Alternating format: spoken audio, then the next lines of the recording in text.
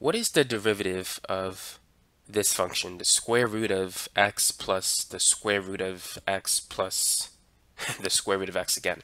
How can we find the derivative of that expression? Well, we need to use the chain rule because we have functions within other functions.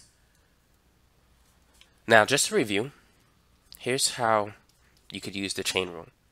So let's say you want to find the derivative of a composite function, f of g of x. What you need to do first is find the derivative of the function on the outside, which will be f prime, while keeping the inside the same, times the derivative of the inside function. And so that's the process by which we could find the derivative of a composite function. Now for this problem, the first thing we need to do is rewrite it. So what we have is x plus parentheses x plus x to the half. X to the half is the square root of x. And then this is raised to the half. That's this square root symbol here. And then everything is raised to the half for the square root that encompasses everything. Now the first thing we're going to use is the power rule on this exponent here.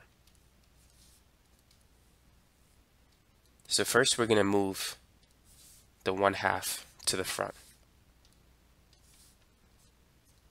And then we're going to keep the inside part the same.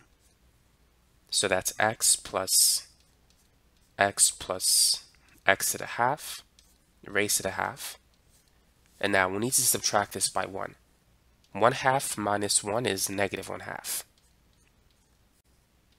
Now the next thing that we need to do is find the derivative of the inside function.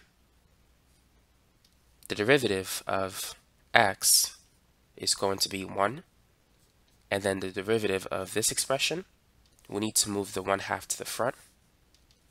So it's going to be 1/2 times what we see on the inside. We're going to keep that part the same, and then subtract this by 1. 1/2 minus 1, that's going to be negative 1/2. Now we need to find the derivative of the inside function. The derivative of x is 1, and the derivative of x to the half, we need to use the power rule again. So it's going to be 1/2 x to the minus 1/2. So all of this represents the derivative of the inside function.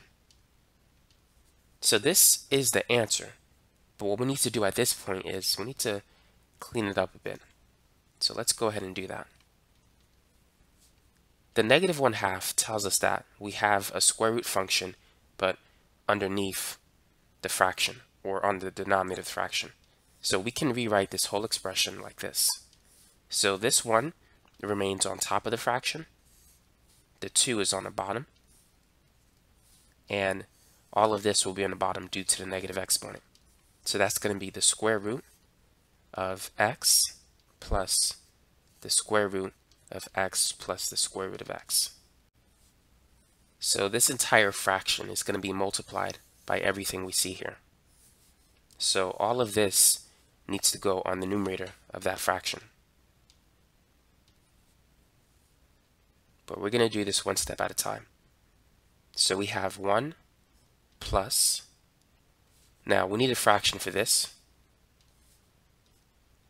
The 2 is going to be on the bottom, and then the negative 1/2 tells us that this expression will be on the bottom but with a radical sign.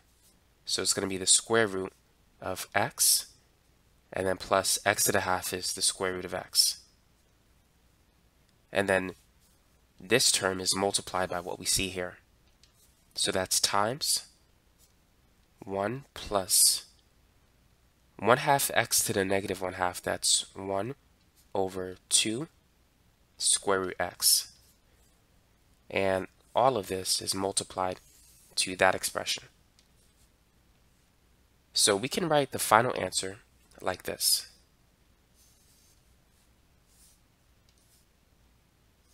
So on the bottom we have 2 square root x plus the square root of x plus root x. On top, we're going to have 1 plus, and then we can combine those two things into a single fraction. So it's going to be 1 plus 1 over 2 square root x divided by 2 square root x plus square root x. So this right here is the final answer. So that is the derivative of this expression. I'm not going to simplify it any further than that. So that's it for this video. So now you know how to find the derivative of this function using a chain rule.